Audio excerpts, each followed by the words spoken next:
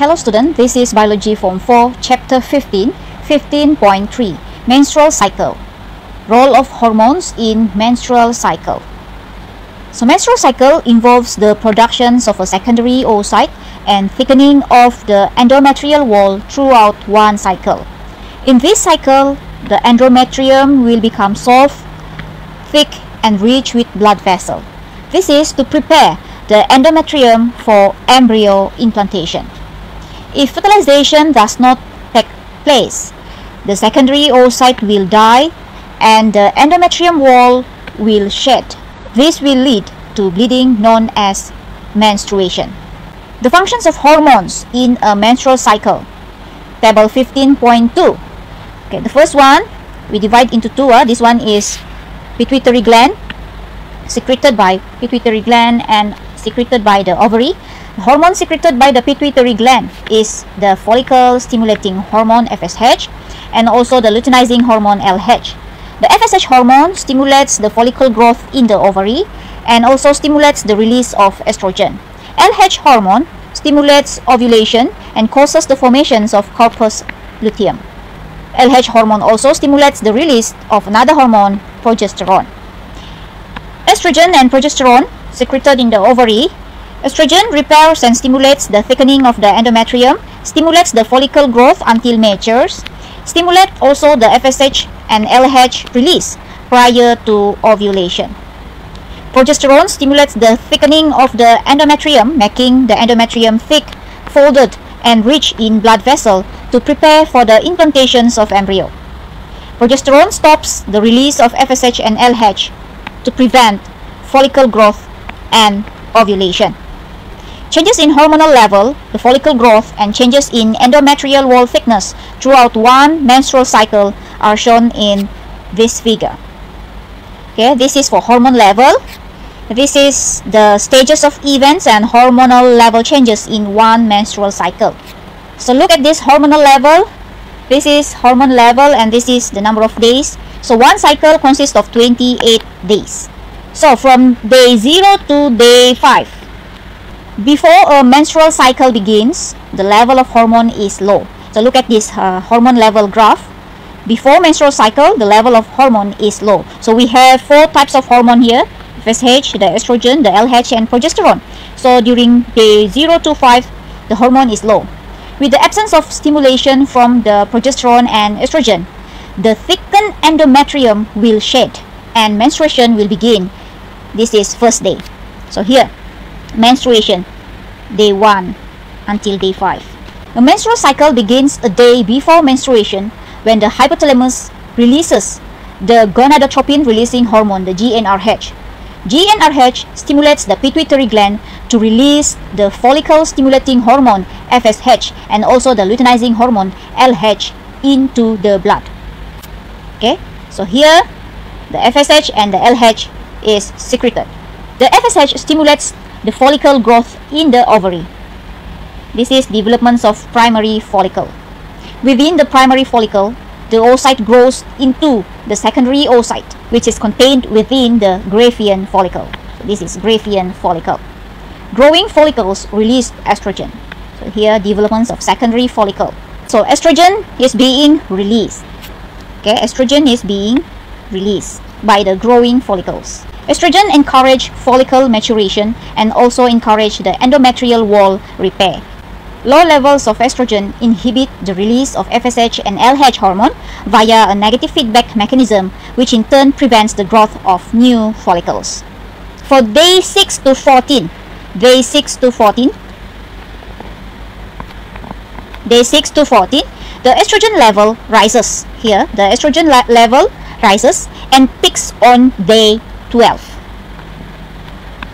Here, stimulating the hypothalamus to secrete the GnRH. Okay, what is GnRH? The gonadotropin releasing hormone via a positive feedback mechanism. So a high level of GnRH then stimulates the pituitary gland to secrete more FSH and LH.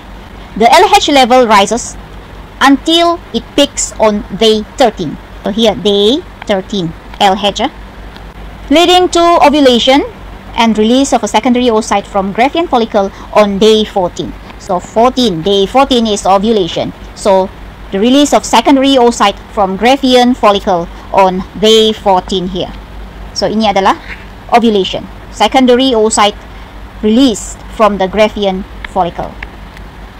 LH also stimulates the follicular tissue left behind to transform into the corpus luteum. So here, corpus luteum generated. Day 15 to 21. 15 to 21 here. LH, luteinizing hormone, stimulates the corpus luteum to secrete estrogen and progesterone. The combinations of estrogen and progesterone inhibit the release of FSH and LH from the hypothalamus via negative feedback mechanism so as to stop the growth of new follicle.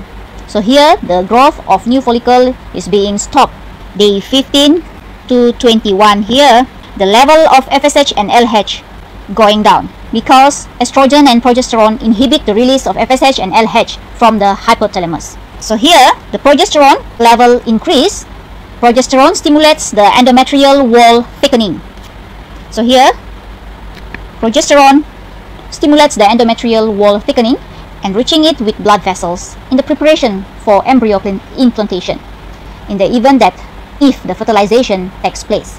For day 22 to 28, okay, here 22 to 28, if fertilization does not take place, decreasing LH level will cause the corpus luteum to degenerate, which in turn stops the secretions of estrogen and progesterone.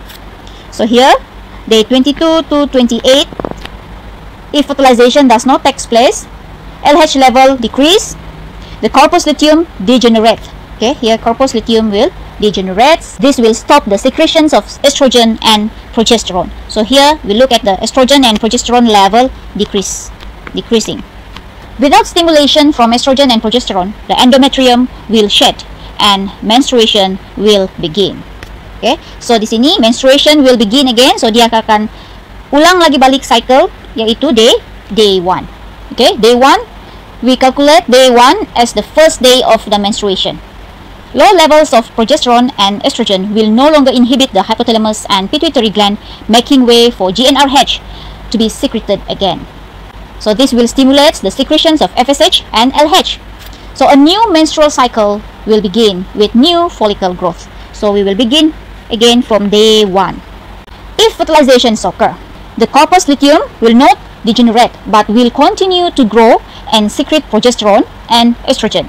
So this will cause the endometrial wall to continually thicken in order to support the fetal growth. So itu yang berlaku dalam cycle, one cycle. So one cycle equal to 28 day. Okay, this is day 0 to day 5, day 6 to day 14, day 15 to 21, day 22 to 28. Role of hormone in pregnancy and miscarriage. The corpus luteum will continue to produce estrogen and progesterone up to 3 to 4 months after pregnancy. Thereafter, the corpus luteum will degenerate and the productions of estrogen and progesterone will be taken over by the placenta until birth. Progesterone inhibits the secretions of FSH and LH. Therefore, the menstrual cycle and ovulation do not occur throughout pregnancy. The imbalance of progesterone and estrogen levels may lead to miscarriage due to the decrease of progesterone level, which causes the uterus to shrink. So, premenstrual syndrome and menopausal syndrome. What is premenstrual syndrome? PMS. Okay, premenstrual syndrome or symptoms that appear prior to a menstrual cycle.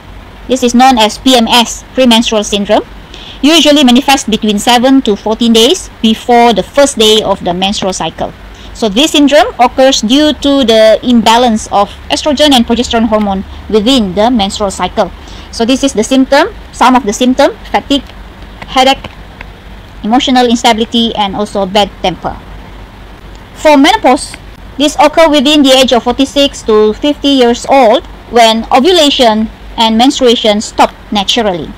The increase in age leads to reduce the secretions of progesterone and estrogen, which will then causes the reduced stimulations of FSH and LH on the ovaries. So at this stage, the ovaries stop producing ovum.